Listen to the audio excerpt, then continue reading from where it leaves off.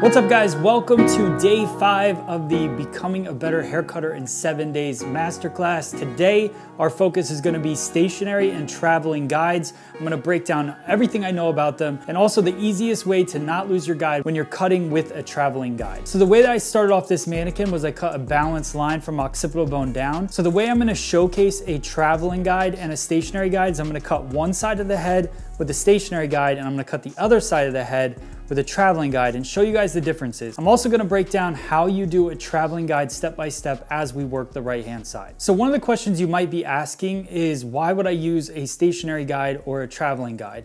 Well, stationary is when you wanna push quite a bit of weight. So we talked about in our day 4 breakdown, different haircut shapes in our horizontal line. If you're creating a more closed or open shape, you're pushing weight towards the face or you're opening up the face and pushing weight away. A stationary guide works really well to just condense your cutting, cut the hair and have it push away from it. So anywhere you pull the hair to, it's gonna push the weight in the opposite direction. So if I want the hair to flow off the face, I'm gonna pull it towards the face and cut it there, and then it's gonna push off the face. If I want it to flow towards the face, I'm gonna pull the hair back and cut it back here. And then when I release it, it's gonna release towards the face. So today what we're gonna do is we're gonna cut a closed off shape on the one side, and we're gonna cut an open shape on the opposite side using a traveling guide. Okay, so to start off our stationary guide, basically everything's gonna come back to this one point. So when we're working with an entire section like this and I wanna cut a stationary guide, you can do it in a condensed way or you could do it section by section. So stationary guide doesn't mean condensed cutting all the time. What is condensed cutting? It's taking this entire section, bringing it back to this point and cutting it.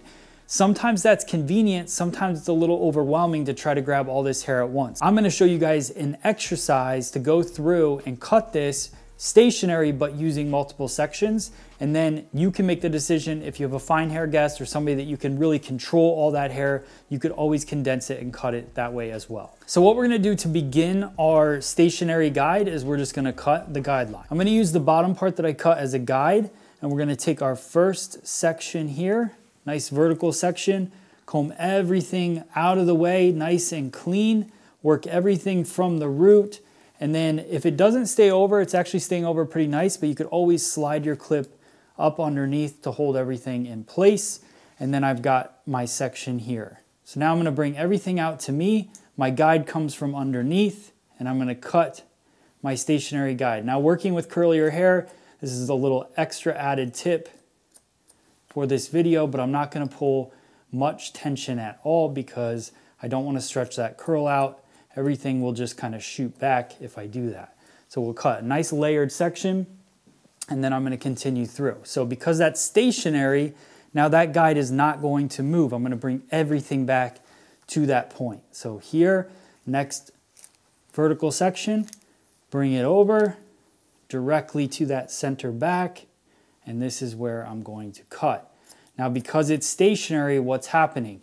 Every single section that I take as I move along the head is getting longer and longer because it takes more time for it to reach back into the back. So that in turn is giving me more length into the front. There you go. And then another section and we will finish out this side. Key thing is to make sure you can always see your guideline through your section.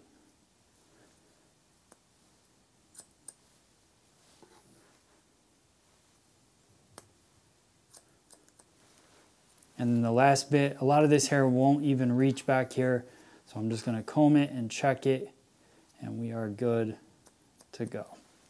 So you can see the horizontal line that we've created is extra weight and length towards the front. So when I comb this out, you can actually see that line work its way down. So it gets nice and heavy and gets longer.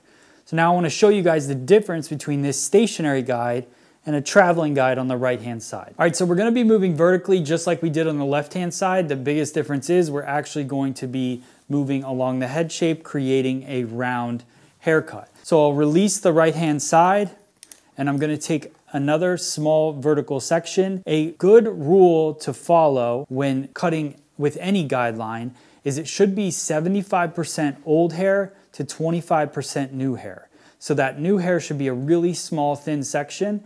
especially when you're traveling, and the old hair should be 75% of that. So I bring that into my hand, and I should be able to see my guide cleanly through this section. Anytime you are traveling a guide, I want to pull that guide to the next section, or at least halfway to the next section.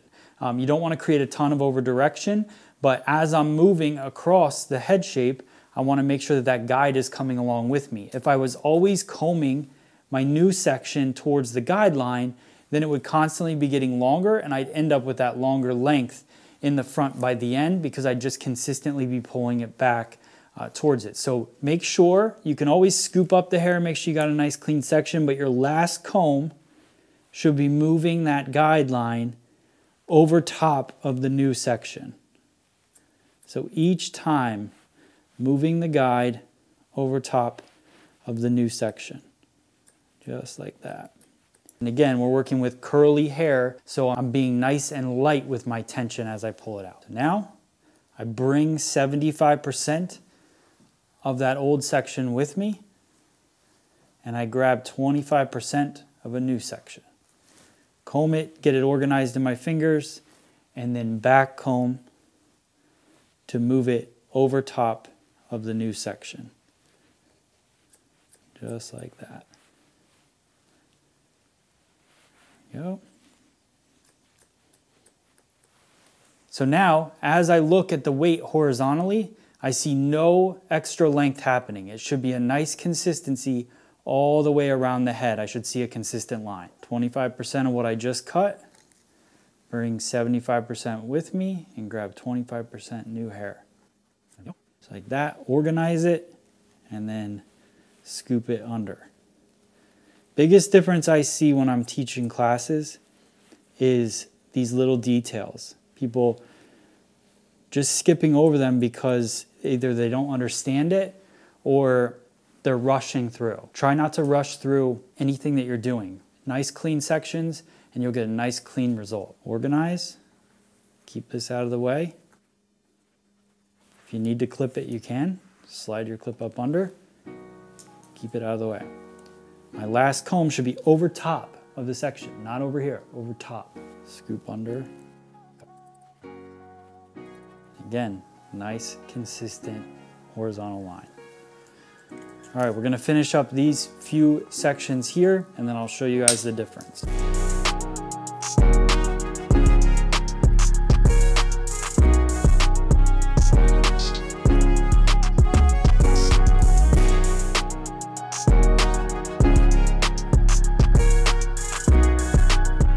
Now, when we look at the edge right here, this is where the head starts to move away.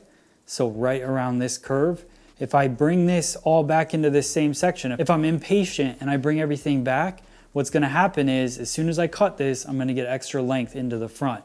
If you want that, then that's okay. But if you're not looking for that, then it's a mistake and you're gonna have to go back in and cut it. So let's go in, we'll do it right the first time. Grab, again, 75% of that old section, 25% new. You can see there's just a little bit left in that corner.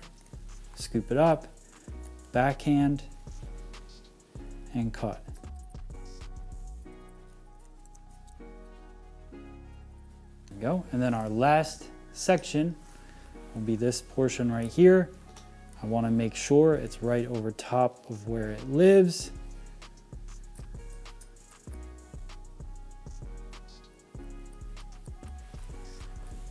There we go. So you can see the huge difference between a stationary guide, which built up all this weight, pushed it towards the face, could close off the face a little bit, and then that more consistent stationary guide that works its way all the way around the head, being nice and consistent and balanced and open shape throughout. So I hope that that's a good visual for you guys. You can see this weight line drop right here. That is the stationary guide, that's everything pushing. So this has everything to do with both the horizontal shape and also the vertical shape. So as I was cutting this vertically, right, I was creating a horizontal line on both occasions. So you can see the big difference here. The horizontal line that we created here was a nice round line following the head shape.